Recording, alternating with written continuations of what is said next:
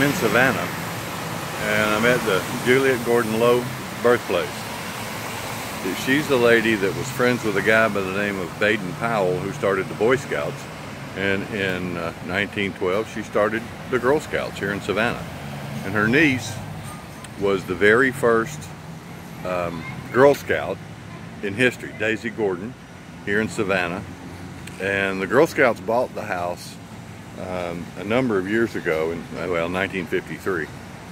And they now own it. It's under restoration, so you can't tour it, but the last time I was in Savannah was about 40 years ago.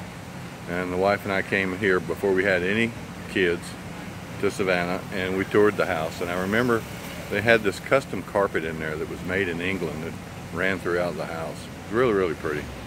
So if you get to Savannah, stop by the Juliette Gordon-Low house and see where the Girl Scouts started.